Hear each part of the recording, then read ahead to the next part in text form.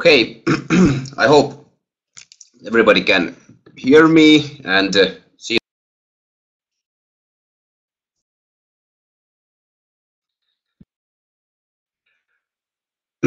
Okay, hello everyone, and I hope you hear me and everything is all right and you can see the presentation. My name is Sampsa Holopainen. I am a PhD student or doctoral candidate or whatever in the University of Helsinki, and I'm working on a dissertation about Iranian loanwords, the Uralic languages, and I'm also a former activist of MAFUN, and I was asked by MAFUN board members to prepare a presentation for this first session of this MAFUN Academy, and so I prepared a presentation about the introduction to Uralic languages, and I'm going to give a short overview about the Uralic languages and linguistics. There are not too many things on the slides, but I try to tell you a bit more than that, and you can ask in the chat, I guess, and in the end there should be plenty of place for questions also. And well, before I start, I have to say that although I have the basic training in Uralic linguistics, so there are of course some aspects of the Uralic studies that are less familiar for me, and since I see that there are many professional Uralic linguists also in the audience, I hope you forgive me if I say something that is well, I'm not saying that's inaccurate, but if I omit some important information, I hope that you will forgive me. And well, so on, let's start. So, introduction to Uralic languages. So, list of Uralic languages was the first thing I was asked to prepare. So I here in these two slides you should see the list of all. So we start from the western part of the Uralic family. There are the Finnic languages and the Sami languages. The Finnic forms a subgroup of relatively closely related languages which derive from Proto-Finnic, which Finnic proto-language is split up maybe probably less than 2,000 years ago. It includes Finnish, which is the state language of Finland, and which is also spoken on some of the neighboring countries of Finland and some other regions also. And it includes also Meänkieli and Kveen, which are very closely related to Finnish, but are considered their own languages these days in Sweden and in Norway, respectively. And Karelian is also very closely related to Finnic. It's spoken these days in Russia, I mean in the Republic of Karelia, which is part of the Russian Federation, and also in the Tver Oblast of Russia, and also in Finland. I don't know the exact number of speakers, but it's less than 100,000, but more than 50,000. And also the Olonets Karelian is sometimes considered a dialect of Karelia, sometimes a separate language. It's spoken in the north of the Ladoga Lake. And then there is Ludic or Lydia. I hope that I wrote his name in English correctly.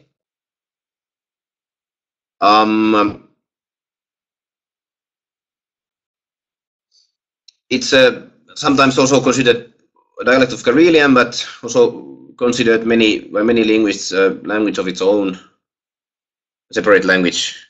It's also very close related to Vepsian. Some linguists say it's closer, or many would say actually say that it's closer to Vepsian than Karelian.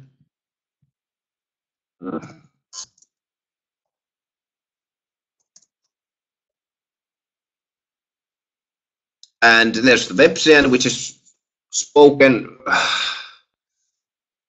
in Russia also, in Republic of Karelia and in the Leningrad Oblast. And it's can be separated to two main dialect groups. The total number of speakers is some thousands. Don't remember the exact number, but less than 10,000. And then there is in the Ingria, the historical region of Ingria or Ingermanland, Ingeri, there is Izorian, which is close related to Karelian and Finnish, and spoken by extremely few people this day, and Baltic or Bosnian, which is also it's close related to Estonian, and it's spoken by also by only a handful of people. So they are like unfortunately moribund languages, one could say. And then there is Estonian, which I apologize, but it seems that while I included South Estonian in this list, I forgot to write the North Estonian, the standard Estonian here. It's I'm very sorry about this embarrassing mistake, but Estonian is also a Uralic language and part of the Finnic group. And then there's South Estonian, which is a different language spoken in southern Estonia and also in the nearby regions and the Russian border. Well, the language is sometimes called also Võrusetu due to its two main dialects. At least Tapani Salminen has used this kind of name for the language,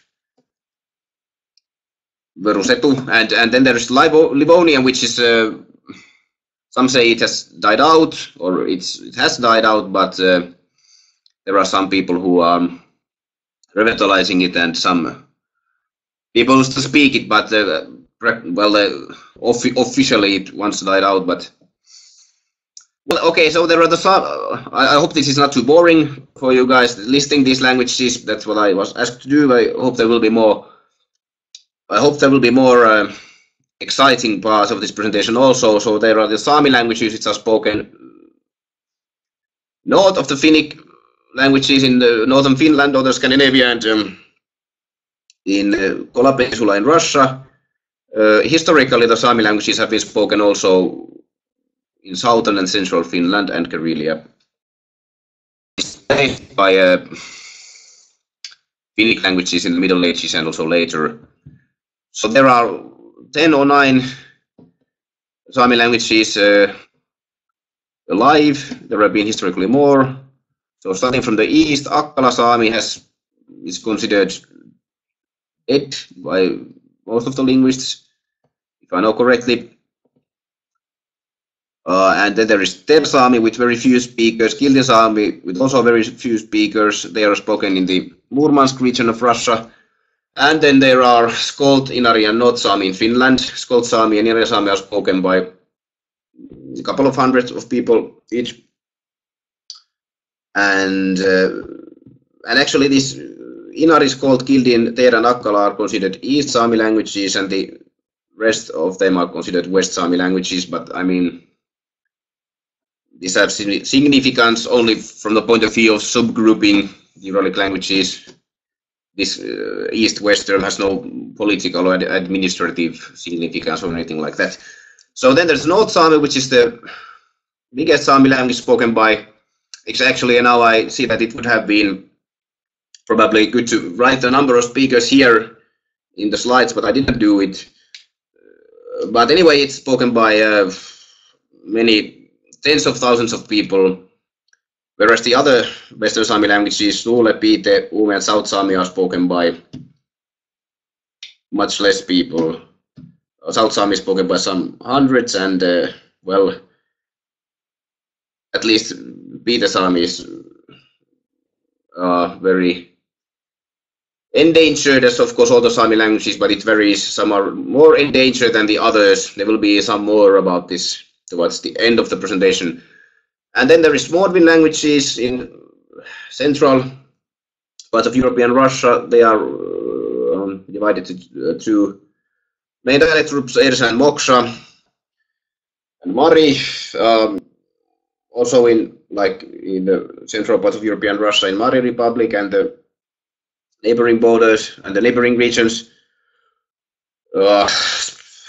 divided usually into Meadow and Hill Mari, two main dialects or languages, but of course There are more dialects than there's 2 of them, so it can be split into more subdialects.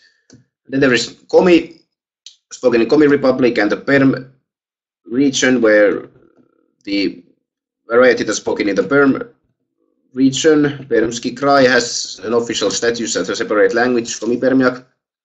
There's Udmurt, which is spoken in the Republic of Udmurtia and also in some neighboring regions like Bashkiria and Tatarstan. And actually all of these aforementioned languages have several hundreds of thousands of speakers.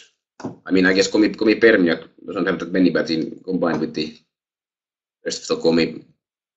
And the list continues. So there's Hungarian, spoken in Hungary and in the neighboring regions, Slovakia, Romania.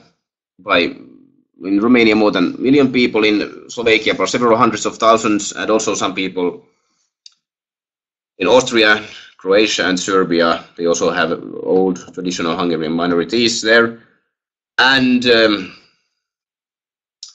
in Romania, there's also this group of Chango Hungarians who are a rather small group in the Moldavian region of Romania, and their dialect is rather divergent from the rest of the Hungarian dialects and from the standard Hungarian. So while it is not a separate language, it's often separately mentioned in these kind of presentations. And there are Khanty and Mansi, the Obu-Ugric languages, which include, oh my god, in the Mansi case, I mean, the North Mansi is not dead. I mean, this cross-like symbol indicates dead languages, but North Mansi is alive. Not all of the Mansi dialects are dead, only East, South, and West Mansi. And in the Khanty case, only the South Khanty is dead, and East and North Khanty are still living, with thousands of speakers each dialect. And both Mansi and especially Khanty can be so even inside East Khanty or North Khanty group, there is a lot of dialect diversity. And then the Samoyedic languages are actually, at the start that I don't know whether I use the right names for the Selkup dialects here, but if I know correctly, only the North Selkup is doing well. But if I have inaccurately written, feel free and say. And I omit that. Well, also Kamas and Mator are also dead, as many of you already know. So it seems that I made some parts of my presentation too hastily, and that's why I didn't indicate that Kamas and Mator are also dead languages. So the rest of the Samoyed languages, Nganasan, Forest Nenets, Tundra Nenets, Forest Enets, and Tundra Enets are still living languages, but Enets is doing well among them. Especially the Enets languages are very endangered. All of them are endangered, but Tundra Nenets has 20,000 or something speakers, so it's doing relatively well. Okay, so maybe that's for the listing of Uralic languages.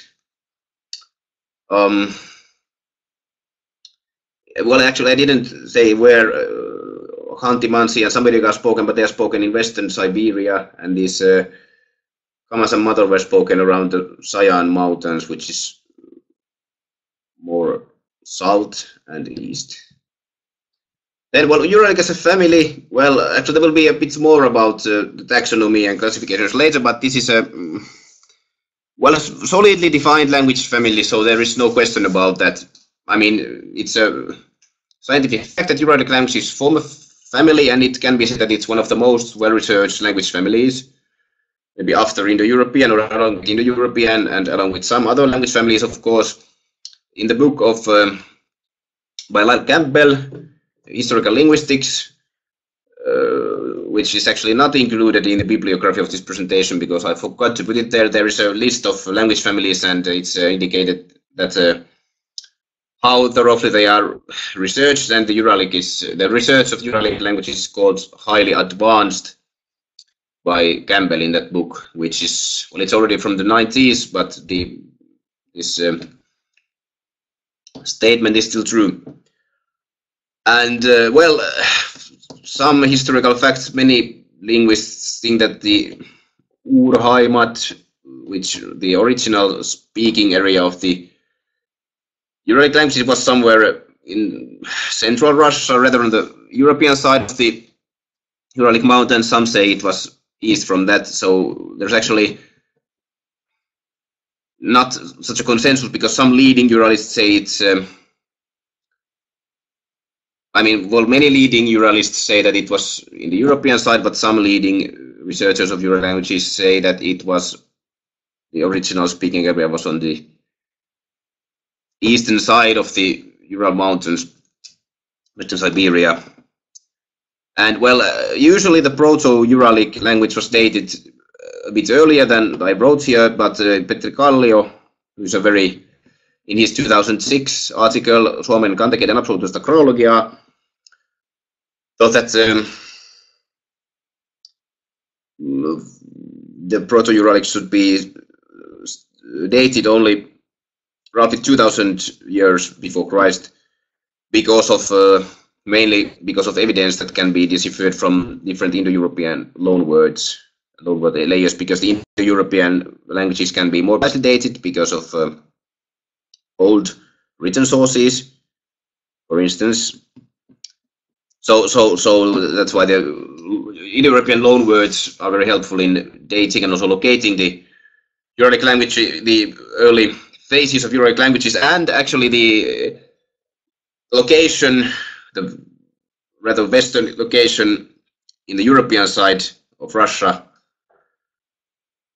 is also partly based on the evidence that there clearly were contacts between Proto-Indo-Iranian and Proto-Uralic, and maybe even before that between Proto-Indo-European and Proto-Uralic. There will be more about loanwords soon. So maybe that's about that for now. You can ask about those later. Yes, general overview of grammatical features. I have to say that as a researcher of etymology and historical phonology, I of course know the basic things of the grammar of Uralic languages, but for some this might seem amateurish, because I'm not a really specialist of grammar, and well, one can say that Uralic languages are most of them agglutinative languages typologically, and the Proto-Uralic certainly was a language like this. So there is not so in the Proto-Uralic there wasn't this kind of inflection that the varying stems, but like in Indo-European or Semitic, but the words were like cases were formed through suffixation, that there are suffixes for different cases and possessive suffixes and so on, and many Uralic languages these days also retain the same kind of linguistic structure, and the word order was probably SOV, that means subject, object, verb, as it is in many Uralic languages also these days. I mean, I'm not a specialist in word order, but I'm in Finnic and in Sami languages. It's has been reversed, probably because of, or possibly because of context with Germanic and Baltic languages.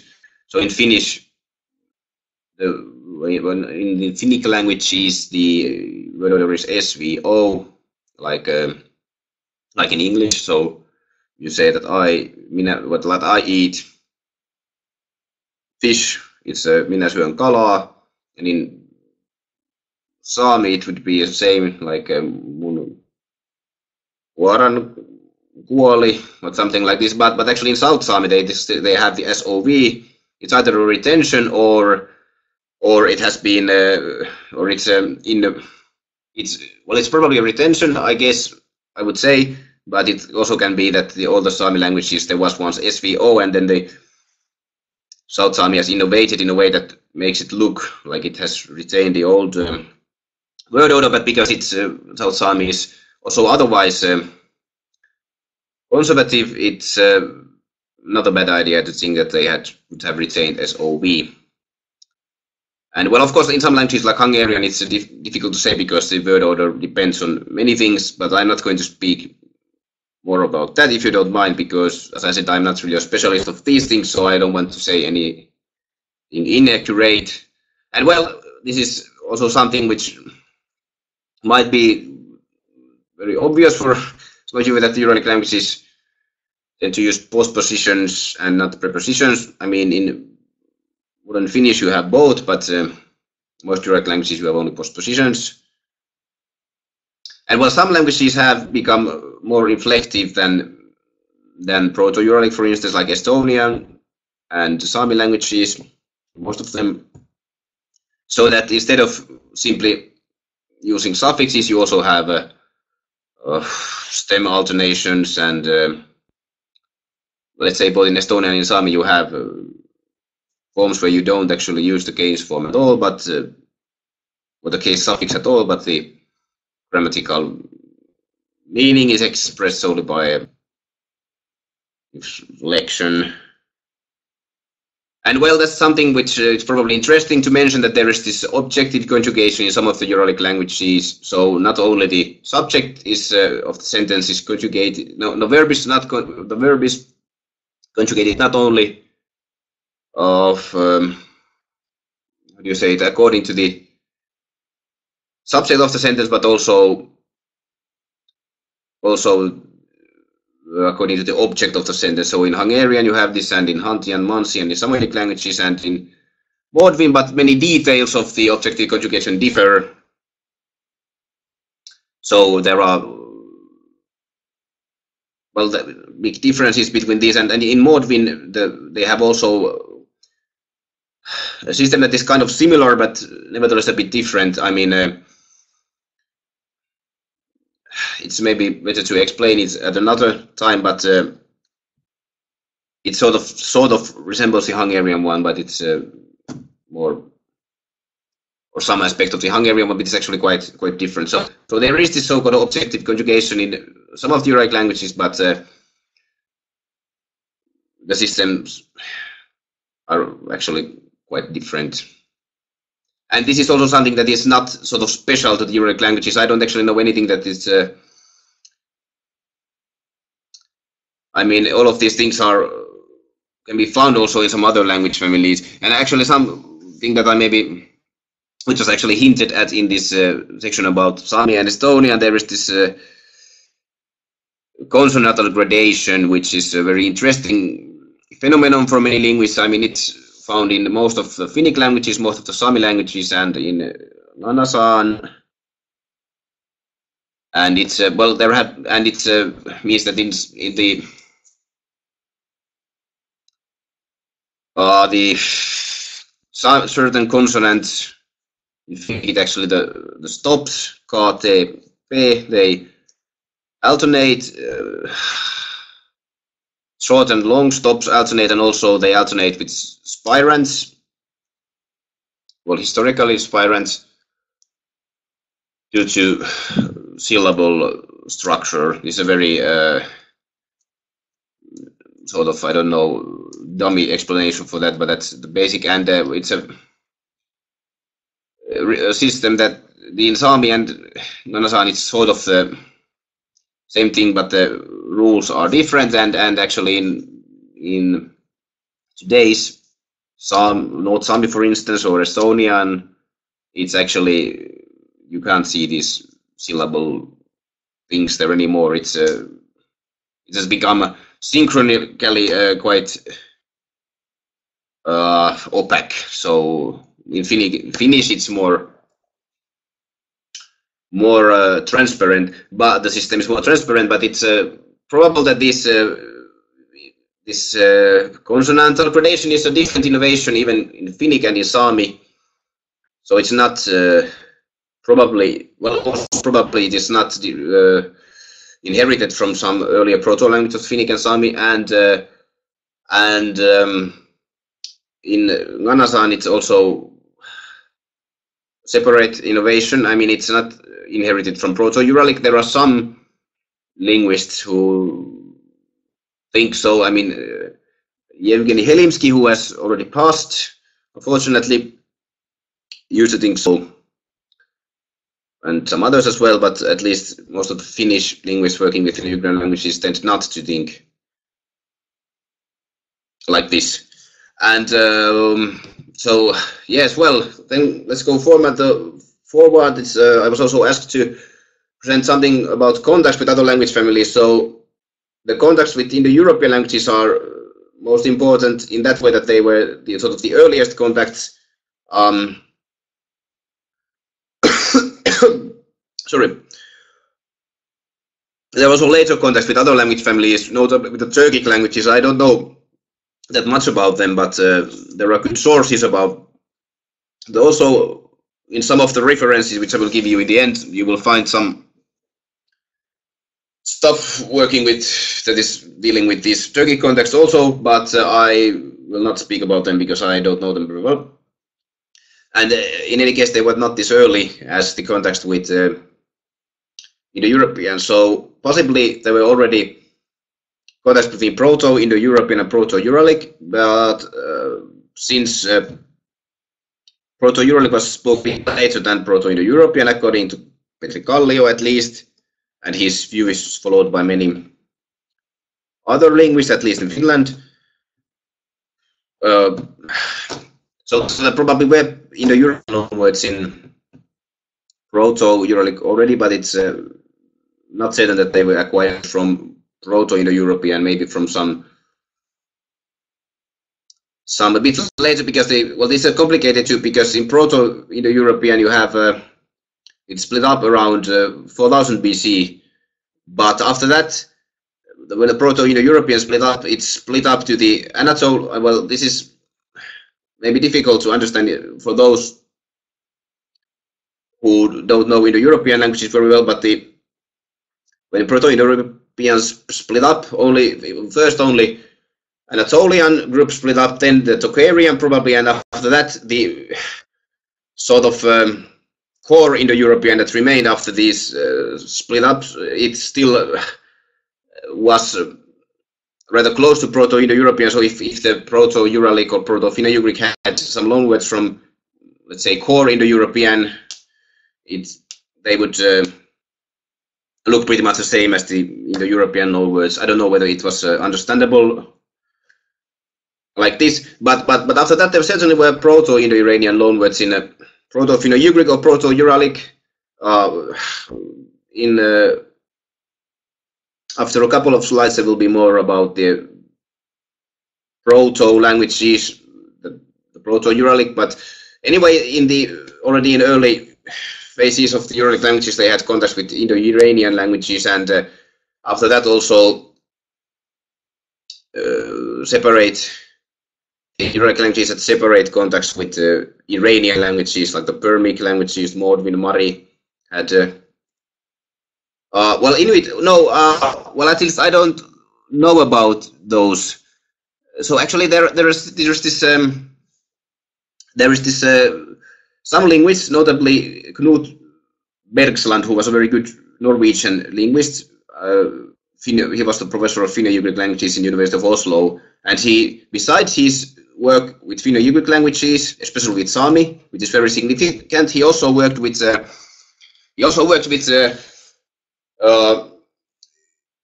Inuit languages and Aleut languages, and he actually had this article. I don't remember the year when it was published, but I guess it was published in the Journal de la Société Finno-Ugrienne, suomalaisukulaisen seuran aikakauskirja, where he compared the Uralic and Eskimo-Aleutic languages, and because I mean there have been some linguists who have tried to come up with a hypothesis that would connect Uralic and Inuitic as one very large language family, but it hasn't gained a very wide acceptance. And the Bergsland, in his article, he sort of reviewed this hypothesis, and he sort of said that it's not impossible, it's possible to prove it. So actually, I don't know about any, and I think nobody has been able to convincingly show that there would have been like loan words from Inuit to Uralic or vice versa.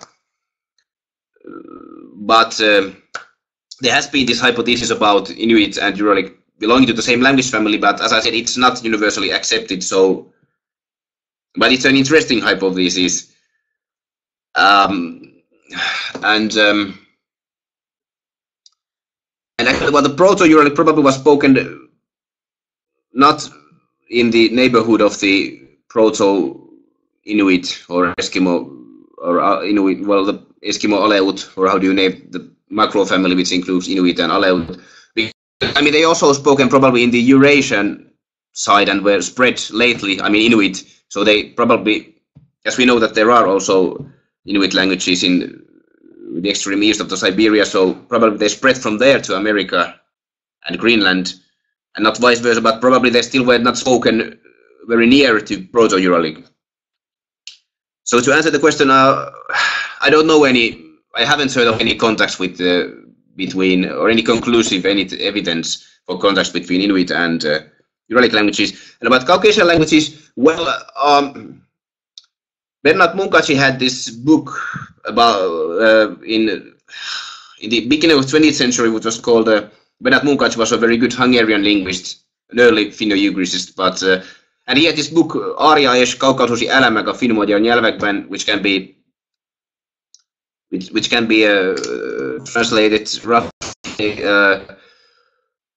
as Indo-Iranian and Caucasian elements in the Finno-Ugric languages. And in that book, he presented some Caucasian etymologies for Finno-Ugric words, but they haven't gained much support after that. And these days, at least according to my knowledge, people are not, I mean,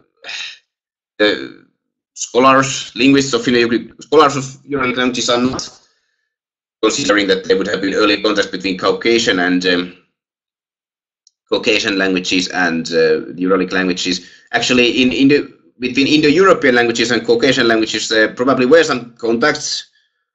At least there are some Indo-Europeans who believe so. Well, I can't come up with any exact references now. Yes, there will be more about this Altaik soon. So, well, yes, but anyway, so I don't know of any Caucasian loanwords in Uralic or vice versa. In Indo-European, there might be some, which is interesting. Probably so that Indo-European, Proto-Indo-European was spoken somewhere between Uralic and Caucasian languages, which is logical if it was spoken in the steppe regions of Russia or Ukraine. And then, well, this is not so important from the point of view of Proto-Uralic, but from the point of view of Uralic languages in general, it is good to know that Sami and Finnic have had very early contacts with Germanic languages also, which shows that both the predecessors of Germanic and those of Sami and Finnic have been spoken around Baltic Sea for quite some time.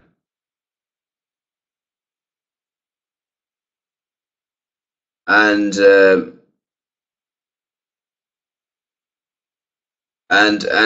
so there are old Germanic loanwords, and also in Finnic there are also very old Baltic loanwords. And there are some Baltic loans also in Sami, but according to a recent study by Ante Aikio,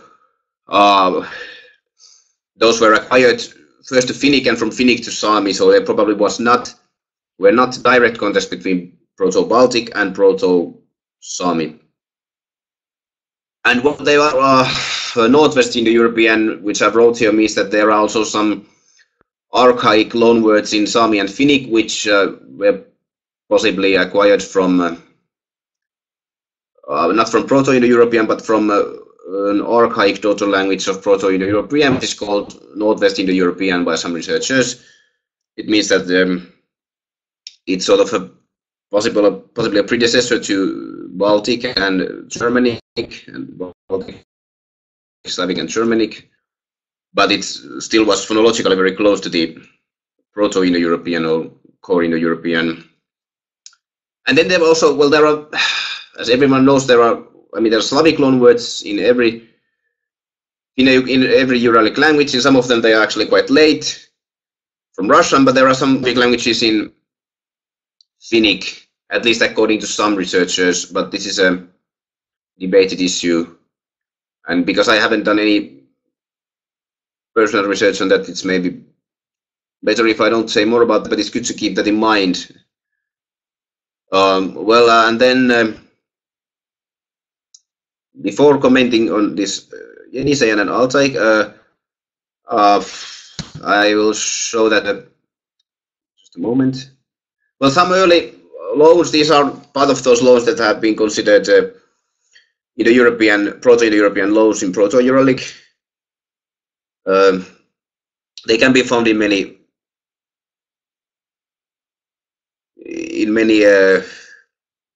works of Jorma Koivulehto, for instance. You will have references on them in the end.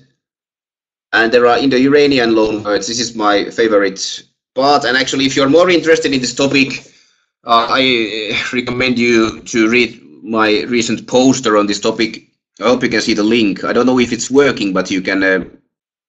But I mean, I don't know whether you can actually click on the link of this presentation, but I hope you can see the letters and then you can type it on your browser if you're interested. So just there are these.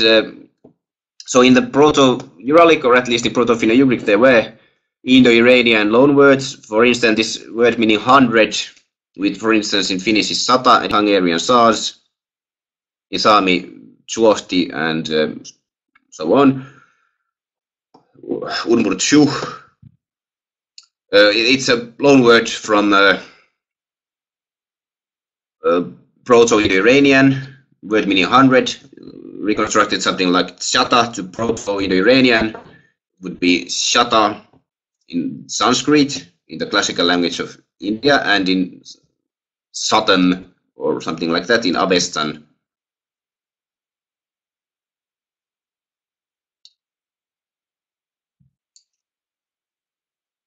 Oh, well, yes, thanks. It's great that you will send the presentation. Just comment on that. And then, well, there actually is, I didn't put very many examples here because I didn't want to spend too much time on here, and because you can see more from the presentation, which doesn't have, of course, not all examples, but some more than this. And there are some later, so this is from Proto-Indo-Iranian, and Proto-Iranian, which is a daughter language of Proto-Indo-Iranian.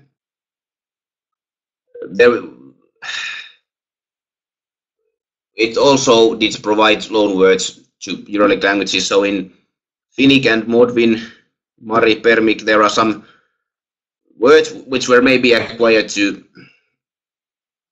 well, not Proto-Finno-Ugric, probably, but some later proto-language, Proto-Finno-Permic or Western Uralic or something.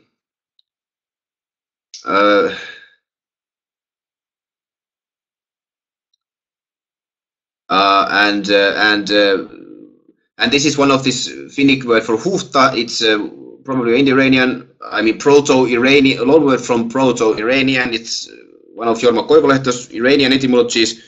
In Proto-Iranian you have this participle tsuhto, which means, no, it's tsuhta. I misspelled it. I maybe can correct these misspelled things before this is being sent to people, because this is an embarrassing mistake. So it should be tsuhta.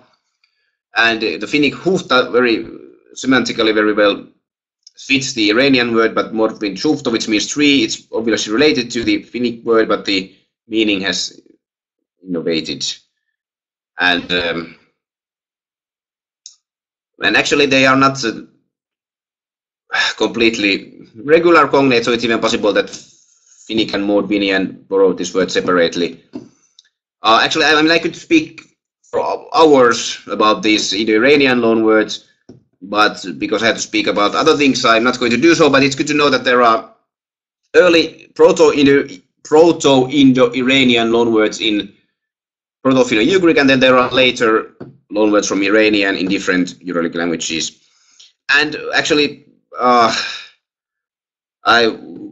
because I'm working on a dissertation about this topic, I wanted to put here something of my own. So this etymology, this Mari muro and Morvin moro, words meaning song. There are also verbs meaning to sing, which are etymologically connected with these words. They maybe are also loan words from Proto-Indo-Iranian or Proto-Iranian root mrauch, which means speak or to recitate or something like that. The semantic match is not perfect, but it's I would say it's good enough. So this is an etymology of my own. It has been presented on some presentations and at least one abstract, which is found in the net, but it hasn't been published in any article. So I kindly ask you not to plagiate it. I mean, I trust that none of you would be plagiating it. I just wanted to say, and you can criticize it if you want, if you don't believe it, but please don't plagiate. Of course, if you want to cite it, you can cite this presentation, or you can ask me, so I can give you something else to cite. So just saying, because it hasn't been officially published, so I was just asking you not to steal it. Sorry for asking this. And well, yes, and there is the link if you want to see more. So maybe well, yes, so about the taxonomy of Uralic, there are various views, and now I actually regret that I didn't include any illustrative pictures of family trees here, but so as I said earlier, the Uralic languages, it's a solidly defined language family, so there is no question about what languages belong to this family, and we know a lot about the taxonomy, but maybe not all. So in this, I showed you the list of Uralic languages earlier, and this is sort of the basic list of these low-level subgroups. So we have Finnic languages, we have Sami, we have Mordvin, Mari, Permic, and these are sort of split up to smaller languages. And well, we have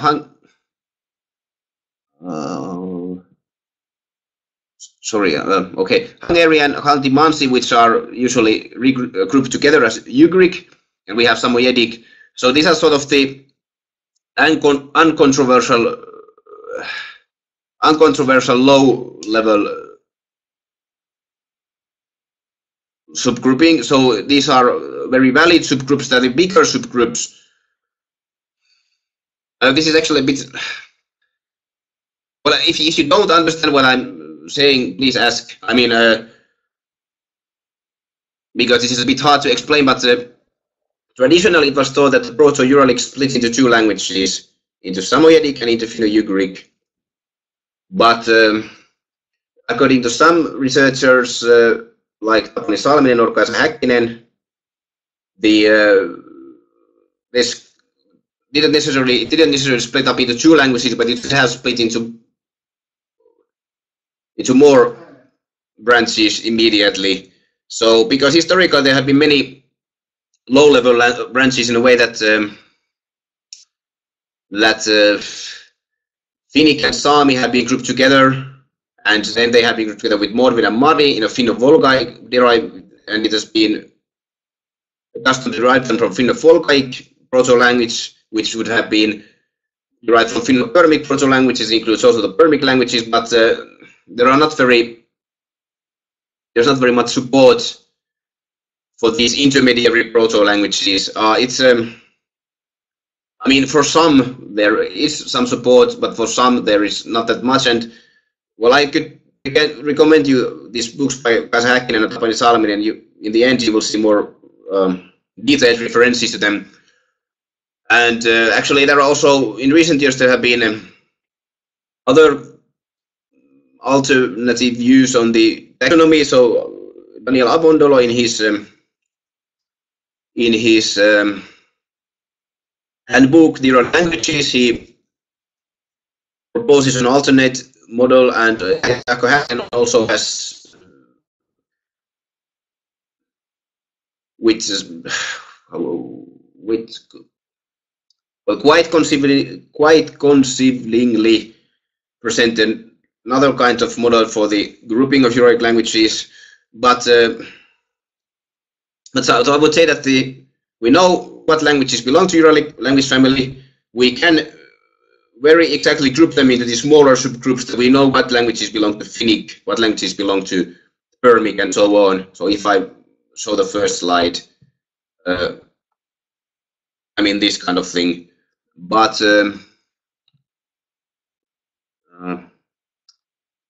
yes, but the bigger subgroups like Finno-Ugric, Finno-Permic, and so on, they are more questionable. And well, I'm not going to speak more about that now because it could take the whole evening.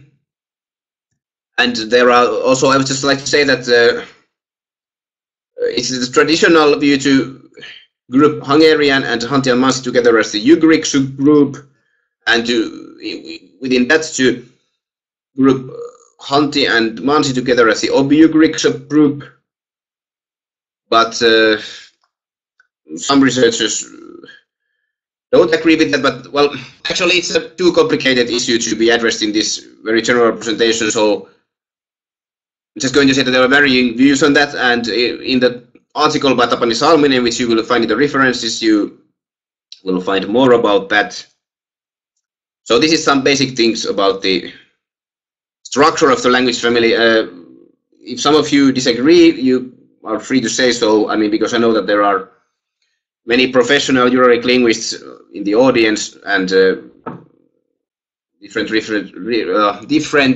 researchers might have different opinions on this. And then about Uralic and Altaic, I'm not a specialist of Altaic languages,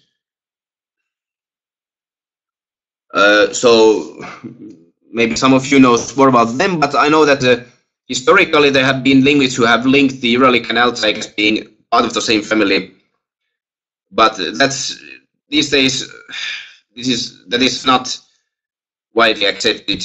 So there are typological similarities. I told you some basic things about the structure of the Uralic languages and the Altaic languages, Mongolian, Turkic, Tungusic are typologically very similar to Uralic languages, but probably they are not related to Uralic. So there have been later language contact between Turkic and Uralic languages. There are some very early Turkic clones in some Vedic languages. Andras Ronatas has a very good article on that. There are very many Turkic clones in Hungarian from different periods, and there are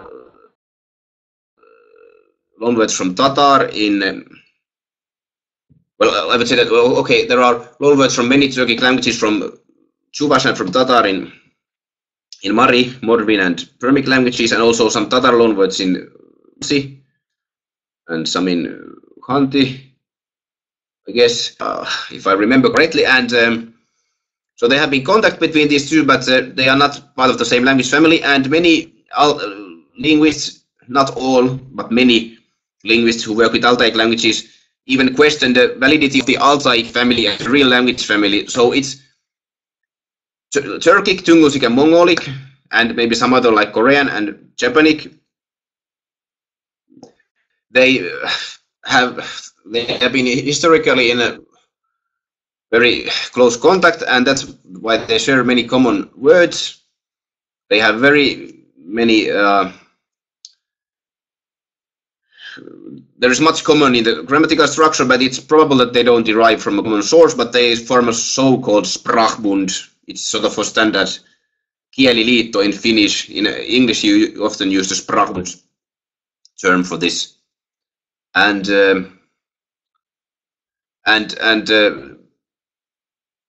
well, that's maybe something maybe most I can say on Altaic. There is a good article by Stefan Georg, but I forgot to put the year here. But I will, if you allow me, I will, before sending this presentation to you, I will put a more precise reference to Stefan Georg's paper on here. It's called on the poverty of Altaicism, and it's a very good article about the Altaic languages and their relations to each other. And in the end, I wanted to say that so in the beginning of Uralic linguistics, for instance, Matias Aleksanteri Castrén, who was the great Finnish linguist who was sort of one of the founders of Uralic studies. Well, he was also one of the founders of Altaic studies, and he did research on many Altaic languages as well, and he considered this to be related, Uralic and Altaic. And although we these days don't consider them to be related anymore, there are some scientific societies which, because of these historical reasons of research history, they support the research of both language families. So Suomalais-Ugrilainen Seura, which is known as Société Finno-Ugricienne internationally, also known as Finno-Ugrian Society, but they usually use the French name because it's cooler and has more tradition in it. They publish books on both Uralic and Altaic languages. They have presentation which also teams connected to Altaic languages are presented. So there is this research tradition that there are scholars who are working on both of these languages, and it's a beautiful tradition, although the language families themselves are not related. And also in Germany there is a Societas or Societas Uralo-Altaika. They have a series called Studia Uralo-Altaika, but that's not what I wanted to write here. I apologize for my repeated small errors in the script of my presentation. Sorry about that. I hope this is not too clumsy to follow. And well, okay, and somebody asked about Yeniseian. I don't know much about Yeniseian languages. Actually, I know very little about it, but well, there have been some contacts between individual Samoyedic languages and the Yeniseian languages. I don't know much about that, but if someone knows, they can comment. But I unfortunately can't say much about that. Maybe I should have prepared something about that also. But there haven't been any early proto-language level contacts. There haven't been very early contacts between Yeniseian and Uralic, but it's later. And still about Altaic, I mean, I only mentioned that there have been language contact between Uralic and Turkic. There's been also language contact between Uralic and Tungusic. There is an etymological dictionary of Tungusic loans in Samoyedic, which is written by Anikin and Elimski. And it's nice to know that there have been contacts between Ket and Eastern Hanti. Wasn't sure about that, but I only recall the contacts between Samoyedic and Yeniseian, but it's good to know of Ugric context as well. And so there have been Tungusic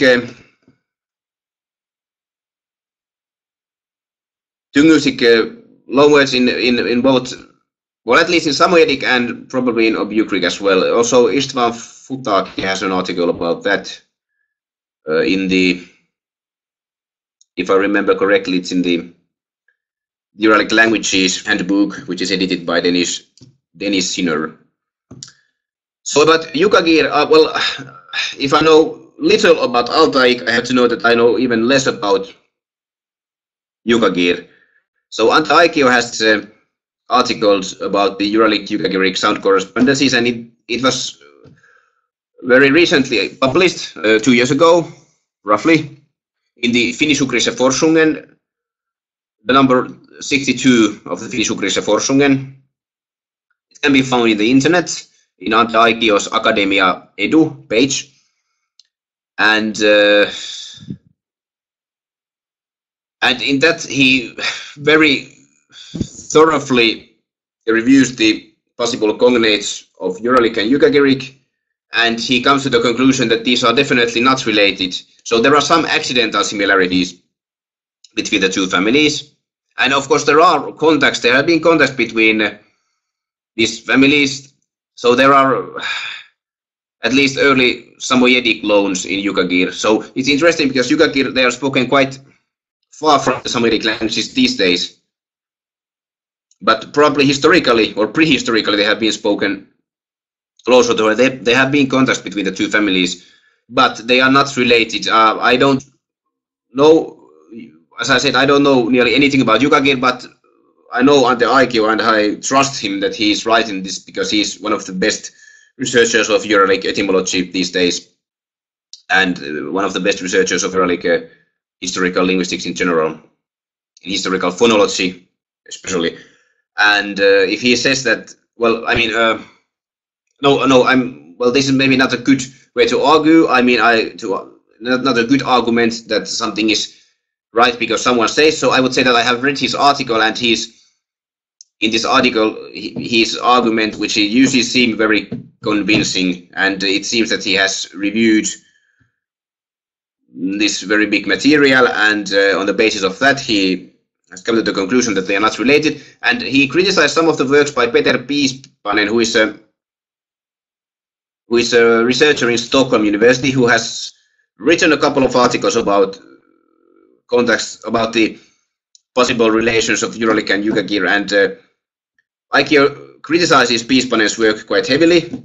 I mean, I don't know much about the other work by Peter Piispanen, about this guy called Piispanen in Stockholm, but his articles on Yugagir Uralic sound correspondences the results of these articles are not valid, and Ante Aikio shows him. So while I don't want to say anything bad about this Piispanen guy behind his back, I have to say that if you are interested in Yugagir, please consult Ante Aikio's article first, and only after that read the Piispanen's articles. So yes, so the similarities are results from context and also from some accidental similarities, which is quite common if you compare two language families. You always find some words which look similar, but sometimes it's only due to accidental similarity. Okay, so this was more about the historical stuff. And then I was asked to speak about sociolinguistic situation. Now I again have to revert to the argument that there are professional scholars of Uralic in the audience, and also people who belong to several Uralic people, speak several Uralic languages. So some of you might have more in detail knowledge about the sociolinguistic situation. But well, presenting a general picture of the Uralic sociolinguistics is difficult because there are many languages spoken in many different countries, in different political situations. So their social linguistic situation, well, it differs widely from region to region.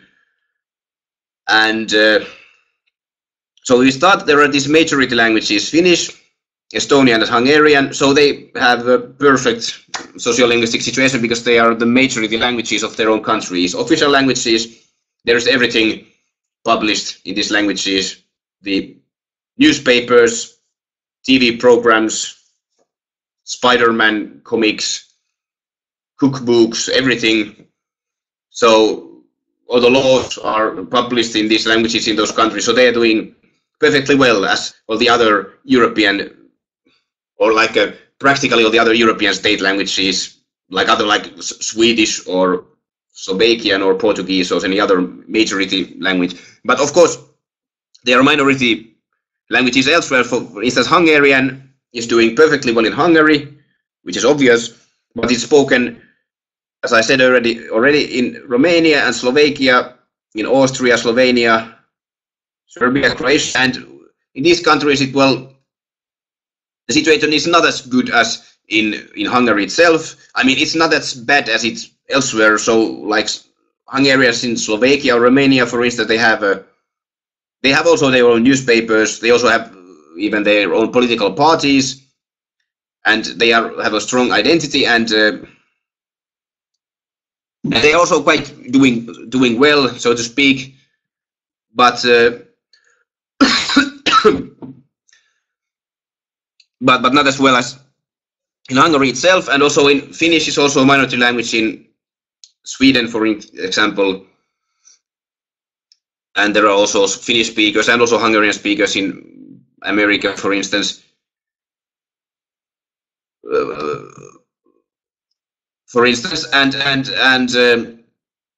So about the other languages, well, in Russia there are also very different situations, but you can say without exaggeration, that all the Finno-Ugric, I mean all the Uralic languages that are spoken in Russia are endangered. But there is a great difference in how endangered they are, because some are very, well, if you start from some very small ones like Baltic or Izorian, they are unfortunately going to die out soon because there are so few speakers left. I mean, it's still important to support these languages. I'm not saying that, but it looks like they are very endangered, so to say. And then some languages which are have a bit more speakers, like Alien, well, they are also endangered. Very few young people are learning these languages anymore. And as I said already, Tundra Nenets, for instance, is doing quite well, but the other Samoyed languages are very endangered. The Obiugric languages are also endangered. I mean, not doing very well. They are also spoken by, I mean, there are people speaking them, which is great, and there are some books and newspapers, this kind of stuff published in these languages, but well, they are spoken by a very small population, and well, they are endangered, and there's a lot that can be improved on the situation of these languages. And the languages in Central Russia, Central European Russia, like the central part of European Russia, like Udmurt or Mari, they have a lot of speakers, and especially Udmurt, they have also a lot of, many young speakers. I mean, I'm not a sort of, I think that many of you or some of you know more about these things than me, but there at least are many young people who are also speaking Udmurt or Mari. But I guess the situation also there varies from whether you are in the city or in the countryside or somewhere. But the Udmurt, many of you know they have Udmurt discos, and so that kind of things. So they also have the ways to make their language look cool, and seems to be a working strategy. But so the languages, to sum it up shortly about Russia, the languages, some of are very endangered. Also the Sami languages in Russia, Kildin Sami, especially Tersami, but some are doing better, but nowhere is the situation perfect. So everywhere there's a lot of improvement needed. I mean, although there are language laws in many parts of Russia, practically they are not working usually often. So there might be street signs in 2 languages, but there should be kindergartens and language nests and all kinds of these kinds of things. But I mean,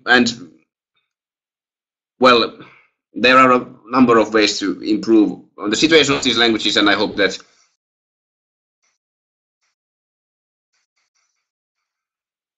the situation will improve in the future. And about Sami, it is endangered, but in some places it's more endangered. In Norway it's doing quite strongly.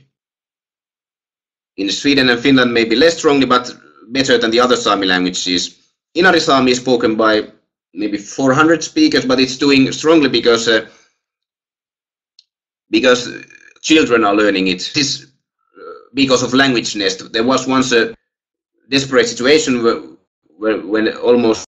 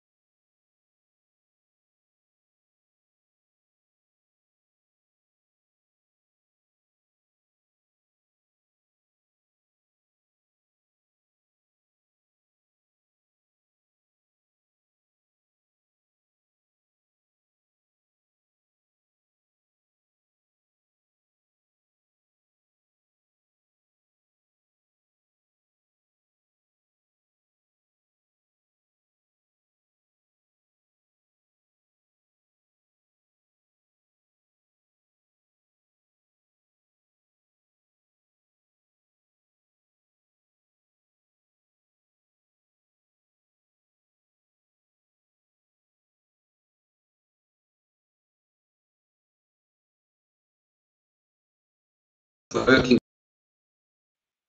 So I hope you hear me now. My internet stopped working, so there probably was a small cause. But anyway, so the Sami languages have also differing sociolinguistic situations. And also there is this meänkieli, which is very close related to Finnish in Sweden. And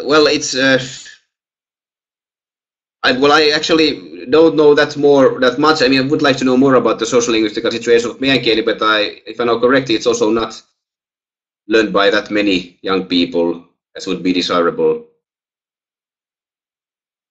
And the Kven language, which is also very close related to Finnish in Norway, northern Norway, has same kind of problems. Maybe more even. Actually, about this Kven and meänkieli, well, I have to say that although, I mean, they are officially recognized as separate languages, which is good, and I sort of agree. They are linguistically speaking, they are very, very close related to Finnish. So that's why earlier some people considered them dialects of Finnish, but these days they are considered no sound.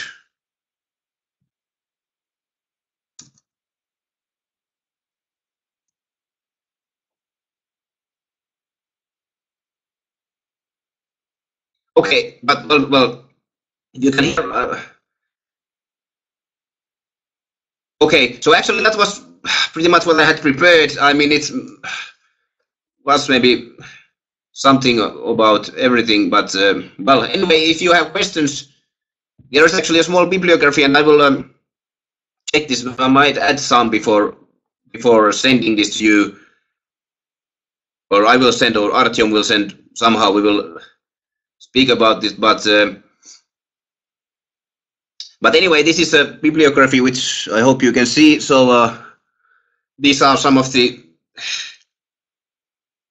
articles and books that my presentation was based on, and in some of these you can find more information on some things that I said. So I have actually no more. I haven't prepared to say more, but if you have questions, you are free to ask them now, and I hope I will be able to answer them. So thank you for your attention. Kiitos huomiosta. Bachem tau, and so on. So if you have questions, you can write them here, and I will try to answer them. But oh yes, that's a very good question by Maria. There are Iranian loanwords in Samitic languages.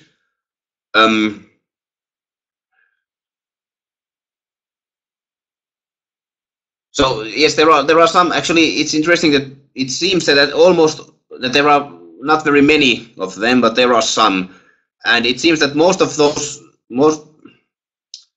that Samitic languages maybe don't share any of these loanwords with Finno-Ugric languages, so that it seems that they were acquired separately by Samoyedic. So there are some. There is a good article about this by Juha Janhunen. Was published in 1983 in this Symposium Seculare festive volume of Finno-Ugric. So I can add it to the bibliography. And in this article by Jaakko Häkkinen, which is written here, this Häkkinen 2009, there is something about these loanwords also. So there are some in Samoyedic, and actually maybe it's possible to find more. Even, I mean, I would love to find some more. Well, I mean, there have been although there has been a lot of research also in the Samoyed etymology, maybe a bit less than on the etymology of some other Uralic languages, so it would be possible to find some more. Yes, the Nyan, it's an Iranian loanword also, so it came first to Komi and through it to the Khanty and Nenets, yes, and to Komi it came from some Iranian languages, probably from some Middle Iranian, so it's not the part of the oldest Iranian loanwords, but it's definitely a loanword from an Iranian language. And it was first brought to Komi, and from there eastwards to Ugric languages, and then it's, for instance.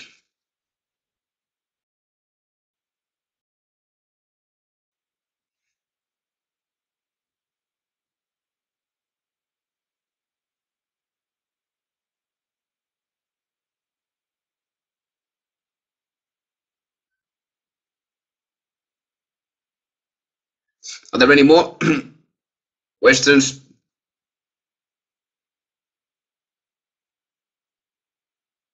So if there are not, I would like to thank you all. Oh yes, there are. Sorry. Well, yes, that's a good question about. Well, they do. Well, there are some words that seem to be borrowed from substrate languages, both to Baltic and to Finnic, to Baltic Finnic. But I mean, these diphthongs they don't have anything to do with these substrates, because I mean, in Finnic, this kind of substrate like ia and uo, they are actually derived from the long vowels of Proto-Balto-Finnic, and in Estonian they were retained as long vowels, and in some other Finnic languages, and in Finnic, so it's like Finnish kieli, which means tongue or language. It's kieli in Estonian, for instance. So these diphthongs are not common substrate, and many of these diphthongs in Baltic, they are actually, if you're interested in this particular Baltic diphthong, there is article about that by Lempit Vapa in the, I think it's the newest number of Linguistica Uralica. But actually, this particular diphthong is ia in Proto-Baltic. It was a, so which is ia in today's Lithuanian. It was, if I know correctly, it was a in Proto-Baltic. So it's actually also a later development in Lithuanian also.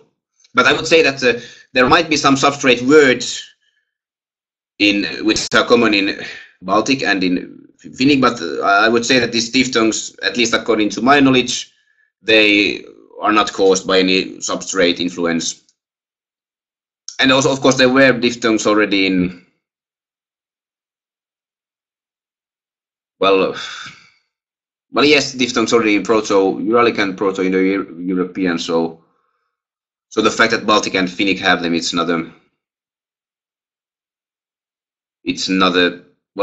only logical from this point of view.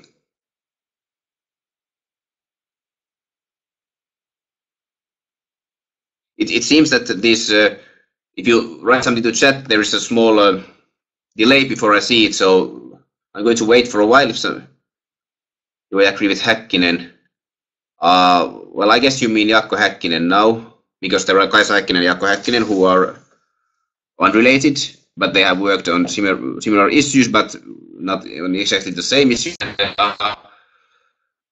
Well, I don't know. I mean, well, I don't completely agree with him, but I found some of his views very good, and some of the arguments he used very well.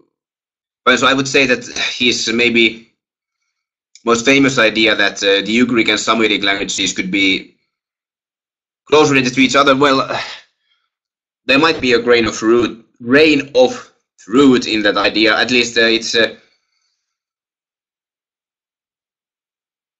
difficult to explain some of those similarities otherwise, but maybe not all of them. So I would say that I don't completely agree with Häkkinen on everything, but I support some of his views, and I think that everything he has written is definitely worth to be taken into account if for people like me who are doing historical Uralic linguistics.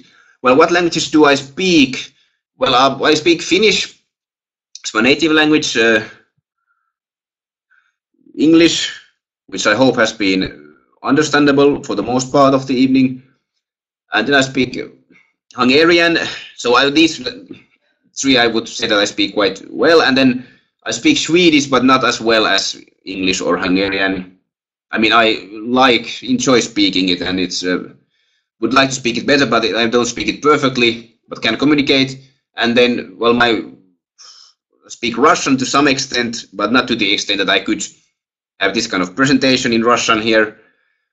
And then, well, I know some Karelian, well, Karelian quite well, and then some Estonian, not as well as I would like to, but maybe